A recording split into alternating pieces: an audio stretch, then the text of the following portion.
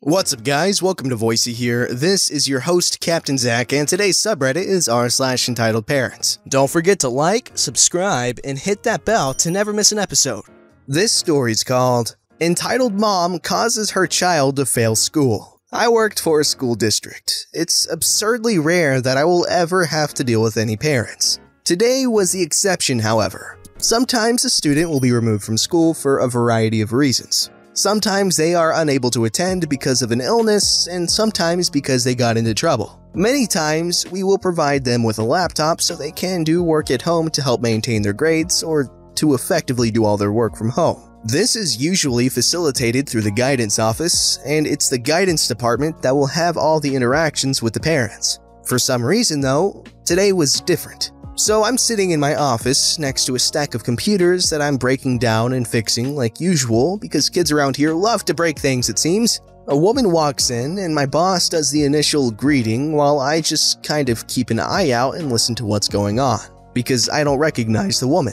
At first, I just assumed that she was a substitute teacher or something. I assume this because in order to get up to our office, you have to go through one of the doors. And the only door that a parent could go through is monitored, and if they have to go somewhere in the school, someone is supposed to be there with them. That's how it's supposed to work, at least. So she starts talking to my boss, and I notice her pull out one of our laptops. I also immediately notice that it's broken because I have gained a keen eye for this, and it was pretty obvious. I would love to post a picture, but that could very easily identify us if anyone from the local area happens to read this. She starts going into how it fell apart and how her kids didn't do anything and all that crap. In my experience, anyone who is immediately on the defensive about what happened to a device is guilty. They know what happened to it and they did it. Knowing what's about to happen, I immediately clear a space on my bench because I know my boss is going to ask me to take a look at it. I get the laptop and give it a look over. Both hinges are detached from the plastic, which takes a bit of doing to accomplish. On these laptops, there's actually a supporting bar that goes up the side of the monitor on the inside where the LCD gets screwed into. It doesn't really do much other than add a little bit of extra rigidity to the screen. Somehow, one of these snapped in half. I say somehow because the LCD was not broken on that side, but it was on the other side. Multiple keys had been broken off of the keyboard, and this particular type of keyboard is pick resistant. So, my guess is that kid ripped them off, likely in anger. Various parts of the plastic are broken as well. What it looks like happened was that the kid got angry, punched the screen, and probably bent it back, breaking the side support, and then started slamming down on the keyboard with his fist, and then throwing the laptop. This might seem like a guess, but sadly, I have seen this exact thing happen before in a classroom. I want to point out that at this point, I have absolutely no idea which kid this laptop was assigned to because I haven't looked it up. I go into my analysis on the damage and jot down a few notes to tell my boss, all while I can hear the lady talking about how she has absolutely no idea how it happened and all this other crap. I reference that instance I just mentioned to my boss because he remembered it from the previous year where a kid had done this to a laptop, and I comment about how the damage is consistent with that and how it's consistent with the keyboard being hit due to bent metal and all of that, and the hinges and how it's consistent with being thrown because of how the plastic was broken. This woman immediately starts going off saying about how she's not going to pay for that piece of crap laptop because it's a piece of crap and it didn't work anyway, and how her little angel would not possibly do this, and claiming it was all a lie. At this point, I didn't claim the kid did anything and just read remarks to my boss that the damage was consistent. This woman doesn't know it, but we're not going to sit there and charge her or her kid for the damage to the laptop. We give older laptops to these kids knowing full well they may never come back. It's not that it was a bad laptop, it was just old, and we had phased out those laptops. When I say they're not bad, it had a physical hard drive, 4 gigs of RAM, and a lower-end i3. It's not gonna work for gaming or anything, but it will generally get you through doing what you need to do for school. So my boss continues to try and defuse the situation. I pull the hard drive and pop it into my external hard drive reader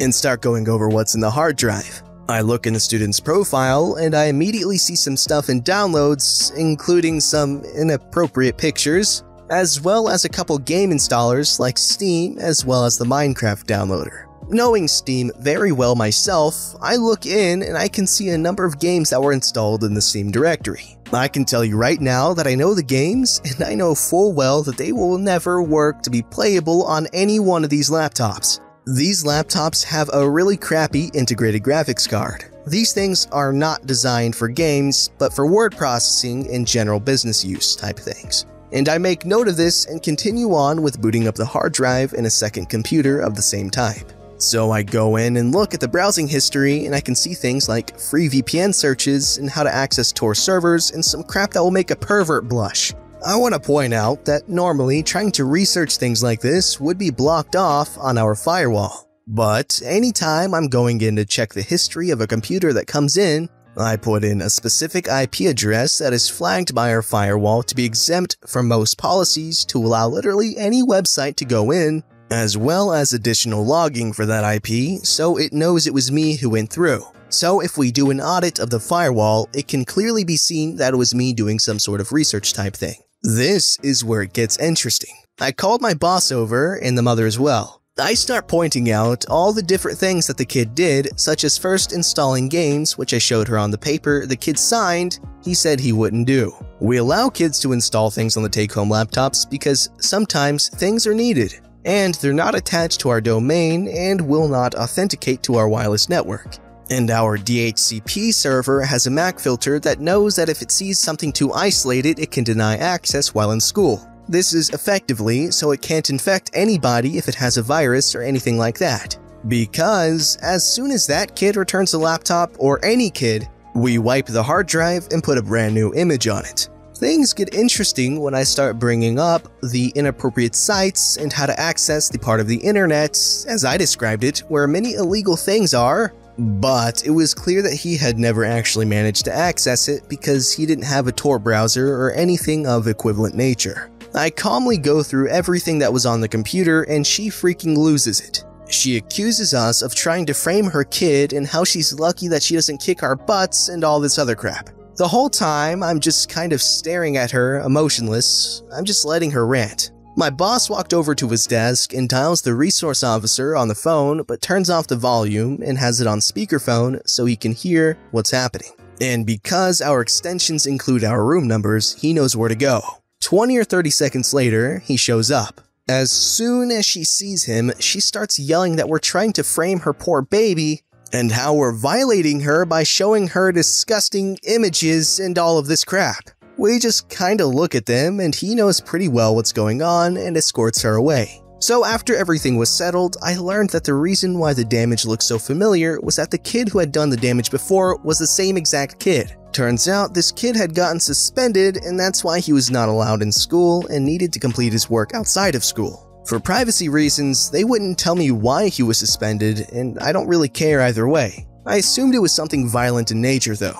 Now, since he violated the user agreement that he signed accepting the computer, he was told that he would no longer be given a computer to use, and that if he could not get a computer on his own, or his parents couldn't, he would fail and be held back for the year because he was going to be suspended for far too long. His parents were also informed that they were going to have to pay for the laptop. On a positive note, for them at least, when I looked up how much the computer costs now, which is what they would have to pay, it was about 80 bucks. I was a little bit generous when I looked it up too, and I found a piece of crap one, but no one had the same model and had lesser specs because honestly, I don't care. And I will never see a dollar of that money, and neither will the department. I think it was more of a punishment for the whole situation. The kid, now on top of being suspended, has a no trespass order, as well as his mother, who also has a no trespass order. This means that they are not allowed on school grounds during or after school hours. Part of the trespass order specifies as well that if she is to contact the school, then she must do so in writing only. This means that she has to write a letter and mail it to the principal, and that the principal will determine whether or not he will respond via letter or by phone call. It's funny too, because if he calls and she does not answer, she's not allowed to call back to return the call.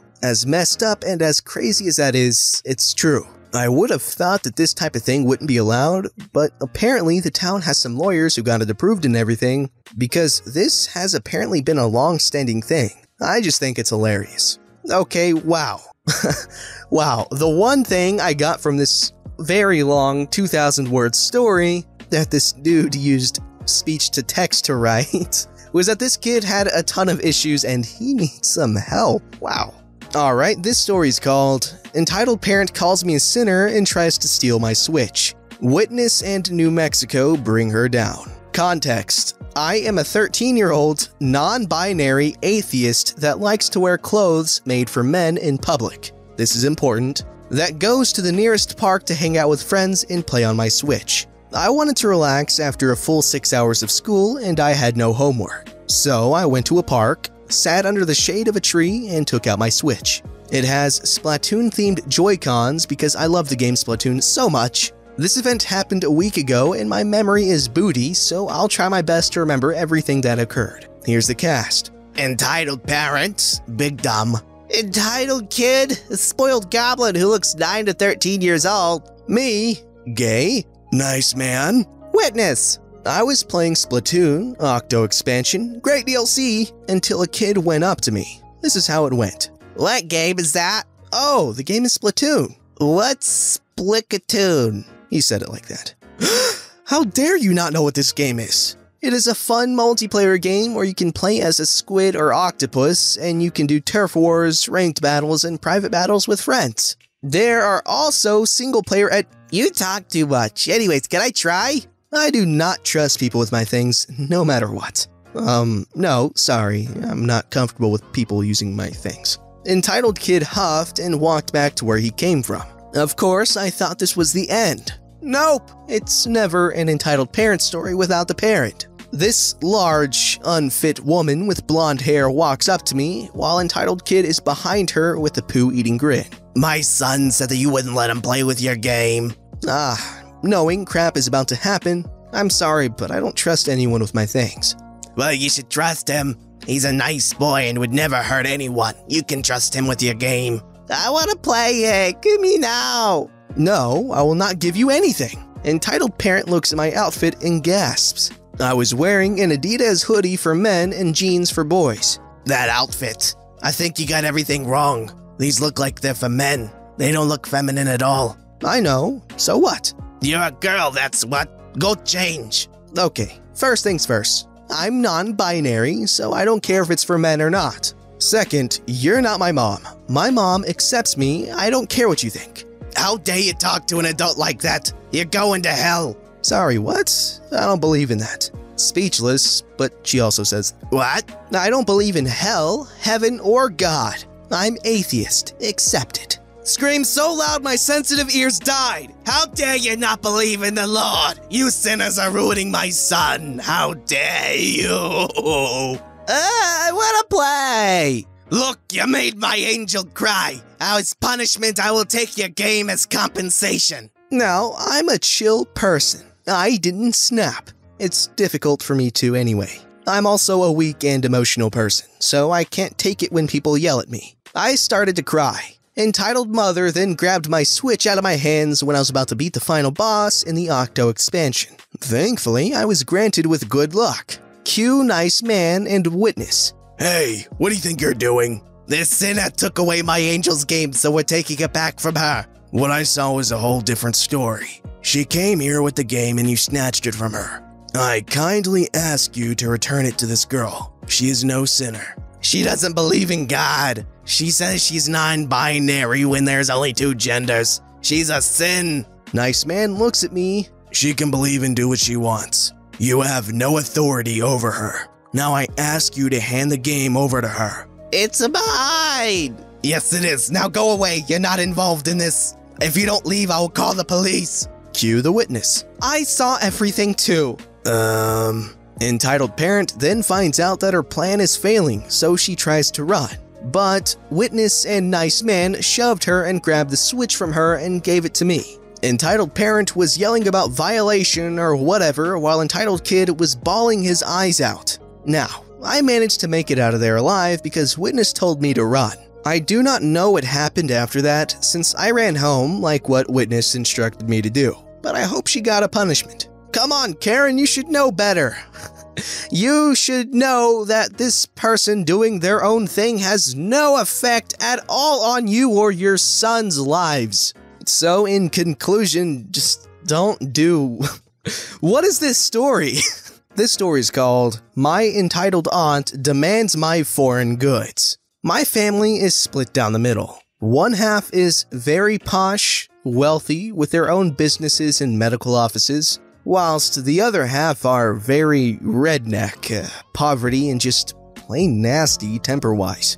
Due to this, I left my family, changed my name, live in a city that they don't know, and changed my number. Well, I have a blog that I post pictures on. My collection of cute oddities, my rare or just plain cute plushies, etc. Somehow, my aunt and family found out about it, probably through social media. Coming back from Japan, I have lots of new plushies, snacks, and clothing. I was excited to show off pictures and talk to others about the trip. Well, my aunt saw it and decided to comment about how cute my stuff was, how expensive it looked, and how she wishes she had the same opportunities I have. Mind you, she spends her money on junk food, a rundown apartment, loads of cats, and spoiled children. She had the gall to message me asking what was hers and when she could meet up to get it because there's so much stuffed animals, surely you bought them for entitled children. I tell her there's nothing for her, that it's all mine, and she decides to go on a tangent about how spoiled I am,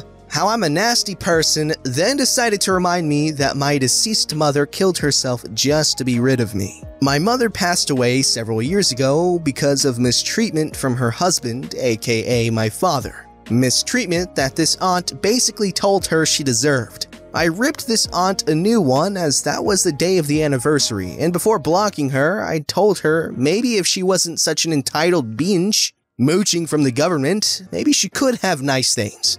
I'm sorry this sounds like a rant, I just hate my entitled aunt with a passion. And yes, this happened yesterday as that was the anniversary date. Okay, wow, how could you ever say anything like that to anyone?